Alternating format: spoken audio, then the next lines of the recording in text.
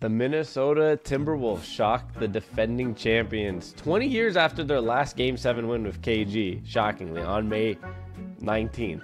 And today, we're going to be talking about the Wolves and doing some history and quizzes, George. Are you ready for one real stat, one fake stat, and you take a guess at which one it is? Yeah, I'm absolutely ready. Let's do this. Okay. Anthony Edwards is the only player with consecutive 40-point playoff games at 22 years old or younger. Stat number 2. Sunday was the first day in NBA history where both road teams won a Game 7, with 2 or more road teams winning a Game 7. These are good questions.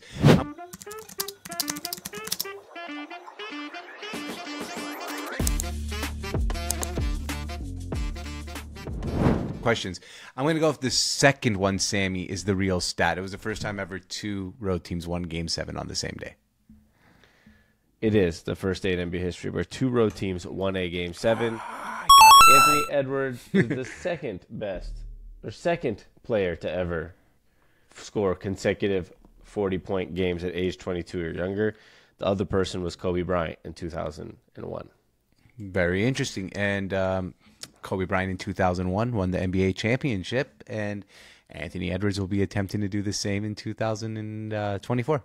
And he had his slightly older veteran big man with him as well.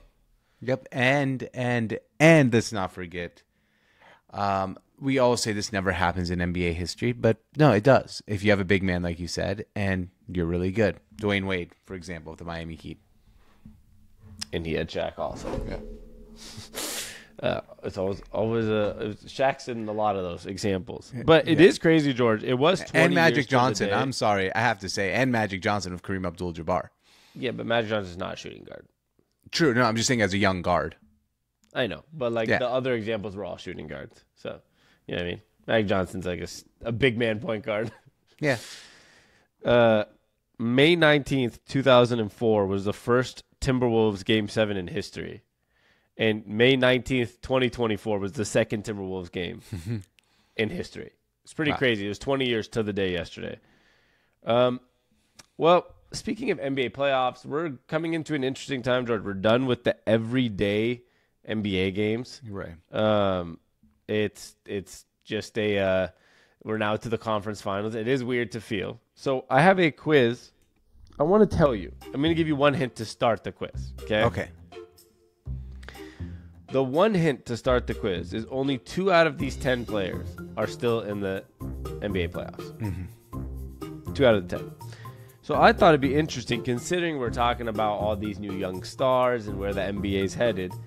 I went to the final updated, on April 19th, the final updated top-selling jerseys in the NBA for the season. That's when they updated for the last time. And as I said, only 2 of the players remaining in the playoffs are in the top 10. So, George, can you guess the top 10 NBA selling jerseys of this season? Yeah, I can easily do that, I think. I think I can easily do this one. Let's start off with LeBron James. He is at number 2. Steph Curry. He's at number 1. Jason Tatum. He's number 3. Luka Doncic. He is number 6. All right, so 2 of the 10 are, there we are. Trae Young. He is not even in the top 15. Okay, I thought maybe people would like Trae Young for some reason. Man, all right, now the pickings are getting slim. Anthony Davis. He is not in the top 15 either. I have all 15, but we're doing top 10. But I'm just telling you if he's in the 15 or not. All right. Give me one more minute. If not, you got to give me them. Let's see. Shai Gilgeous-Alexander. No, yeah, he's out of the playoffs now. Shai. No. All right. Joel Embiid. He is number 12. Okay. Well, we just went to top 10 for the quiz, right? Yeah, I know. I'm just telling you. Yeah, 12. Wow. Damn. Jalen Brunson, of course. He's number 15. Wow. You just said this would be easy, and you got 4. 4, yeah. I feel like the top 5 are easy. But yeah, all right, man. You got to give me the You rest got of top 3. Top 5 is not easy for you. Number 4 was Victor Wembanyama. Oh, wow. Already. Spurs jersey. That's not surprising at all. He's a 7'5". I mean, a rookie. He's like the biggest rookie sensation since LeBron. Yeah. So like, I mean, it makes sense people buy his jersey. Giannis is at number 5. All right. Booker was at 7. Durant was at 8. Lillard was at 9, and Tyrese Maxey was at number 10. All right. That's a interesting list. I'm surprised Maxey sells more jerseys than NBA today. That's probably because he's like now gotten popular. Correct. I mean, I was gonna say that the reality is these players probably get popular.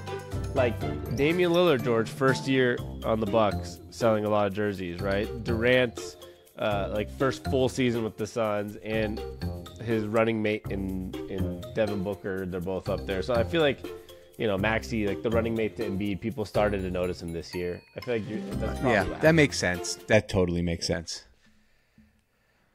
4 out of 10 words. That was your worst performance so far. That was really bad. That was really bad.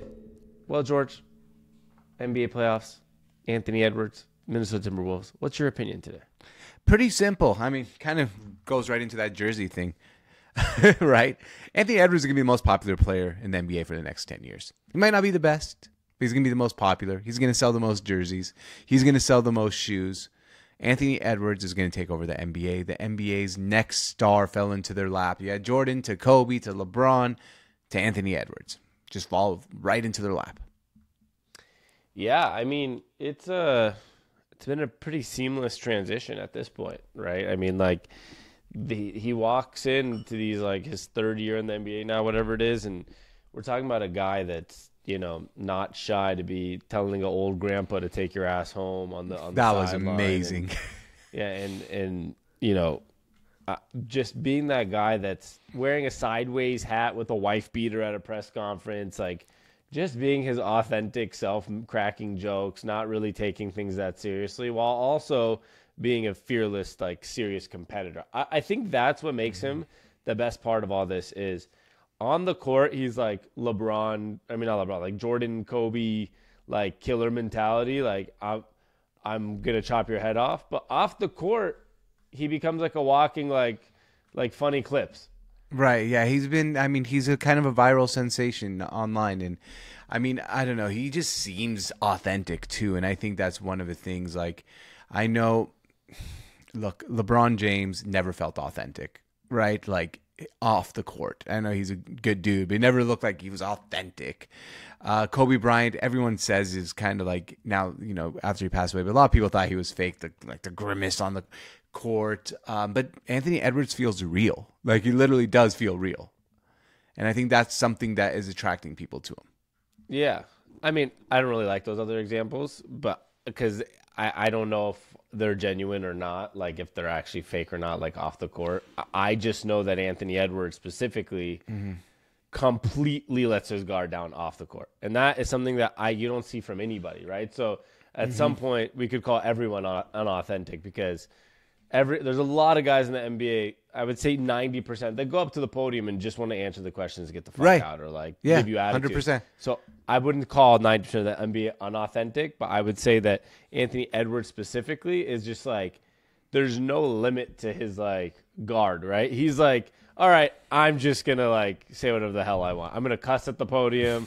I'm going to make jokes at Cat. I'm going to be walking on the tunnel making jokes. Like he is fully embraced, like I can just be myself, which is something we have not seen. Amazing. It's amazing. It really is.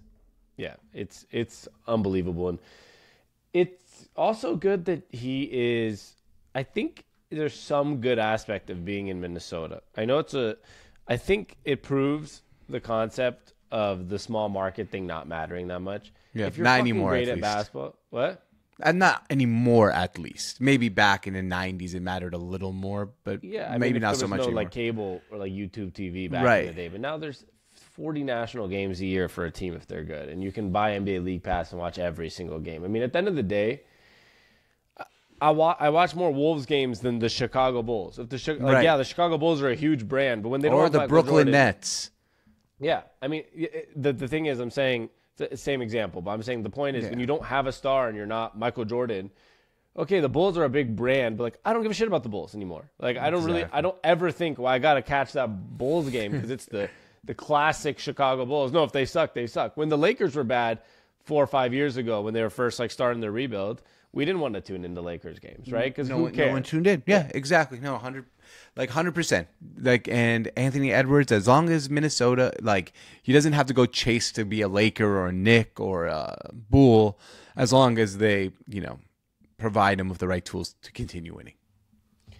Yeah, which they will. I think it would be very big if A-Rod ends up, they finalize moving the sale to whatever the dispute they're going through, but they need, I think, that fresh, cool new ownership with a guy like Anthony Edwards, and it kind of changes the perception, right? Like, we're talking about small market, but not anymore. Like, you have A-Rod as an owner, and you have Anthony Edwards and Karl-Anthony Towns, and like, then it proves the fact that it doesn't matter where you are. Yep, it doesn't matter. And Charles Barkley's going to take his ass to Minnesota for the first time in 20 years. I know. I love that. He said, bring your ass.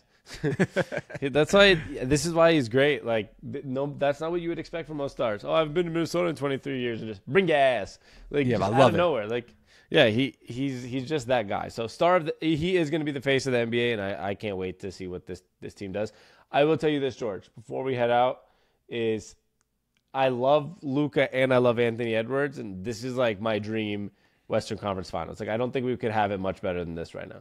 No, you really couldn't. My four favorite players in the league, Steph, Luka, Anthony Edwards, and Jokic. And now we get, like, I got to see Edwards versus Jokic, and now Luka versus Edwards. So it's fun. And Steph out of the playoffs, unfortunately. Yeah. Shockingly for a year. Seen him in the playoffs a lot, so I'm good. Yeah. I mean, I'm not good, but you know what I mean. I've seen him. I was saying shockingly. Anyways, this is the Hoops on Tap podcast, all part of the Sports on Tap network. If you want to see all our stuff, the Sports on Tap on YouTube does our NFL stuff. All those links are in the bio, in the description, whatever you want to call it. Same on the podcast. So you can find everything in the links in the descriptions, and support us, like and subscribe, and we appreciate any of the love and support. And as always, I'm little brother Sammy. With me is my big brother George, and you know what we like to say. Thanks for stopping by.